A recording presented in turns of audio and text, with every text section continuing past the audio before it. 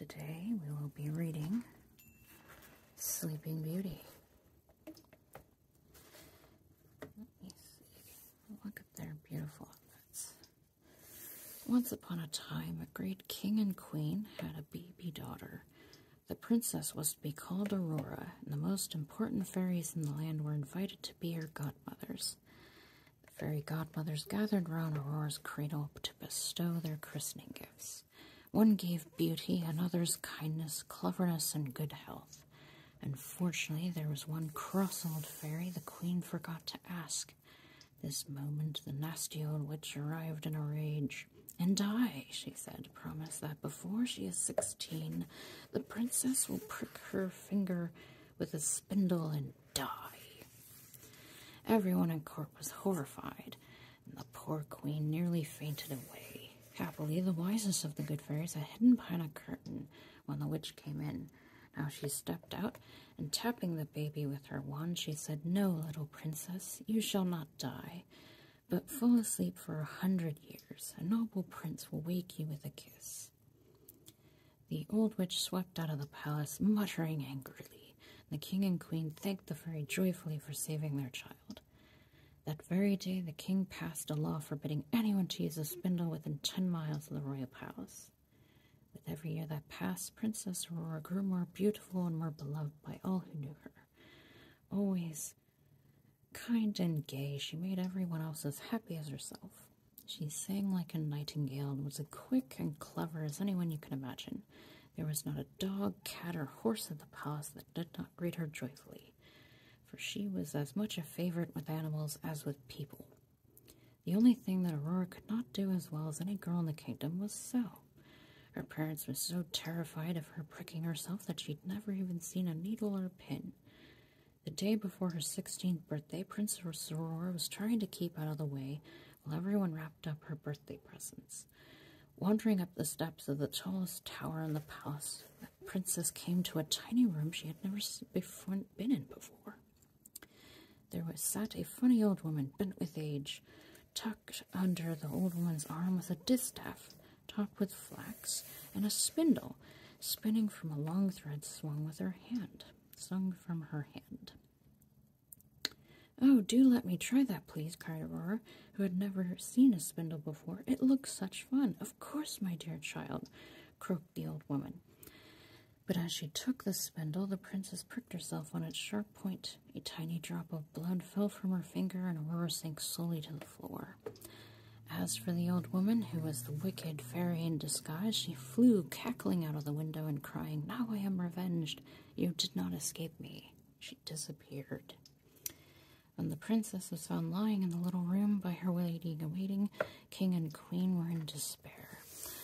The king, realizing his daughter was not dead but in deep sleep, had her laid on a beautiful bed of white and gold in the middle of a great hall.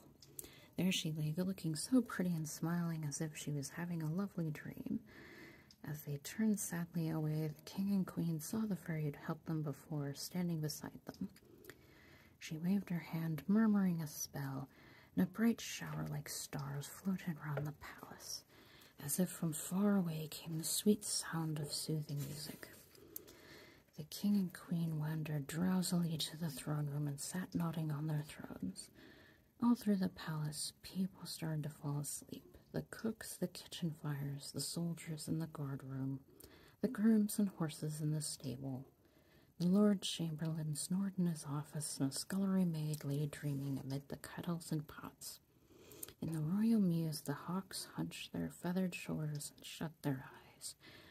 Even the butterflies in the garden went to sleep on the flowers. Princess Aurora's little dog, who had jumped into the bed beside her, fell asleep with his chin resting on the princess's arm. One moment, all was busy. Knights were playing music for their ladies, pages were bustling to and fro, duchesses were gossiping, and the court fool was dancing merrily. As the spell started working, everyone yawned, blinked their eyes, and sank down to sleep. Dogs, cats, even fish for dinner slumbered peacefully. Little roses grew twining round the pillars of the silent palace. All round the palace, Aurora's fairy godmother grew thick woods of brambles, thorns, and great trees. As years passed by, people forgot the king, queen, and Princess Aurora. Some folk believed the palace belonged to a witch or a dragon. Those who saw the tops of the towers above the trees and tried to reach them found the thorn hedge much too thick to pass through. So 99 years, 11 months, and 30 days passed by. Then came the day that would complete the 100 years. A young prince whose father ruled the neighboring kingdom was out hunting with his courtiers. Trying to take a shortcut through some woods, the prince got lost, and he and his horse wandered all day trying to find the rest of the hunt. As they came to the top of a hill, the prince was astonished to see, stretching before him, a great forest.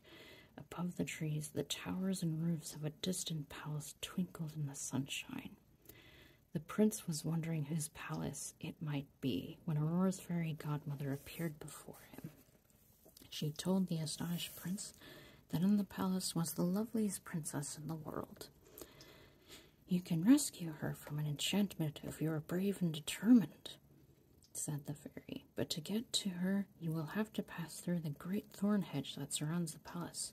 The prince thanked the fairy with a polite bow. Filled with excitement, he rode towards the enchanted forest. As he drew near, he saw the wood was indeed a tangled mass of huge thorn bushes. Not wishing his horse to be torn by the brambles, the prince dismounted and left his charger grazing under the trees. Next, sword in hand, he started to hack a path through the thorn hedge. Great was his surprise when, after a few minutes, the fierce thorns turned into beautiful, brilliantly colored flowers. Quickly, the prince made his way up to the palace and up the stone steps. Here the door was guarded by 2 tall sentries who had been snoring gently for 100 years.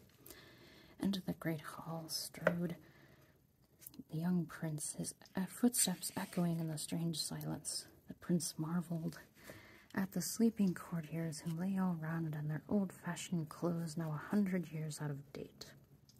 In the center of the room, he saw the big white and gold bed.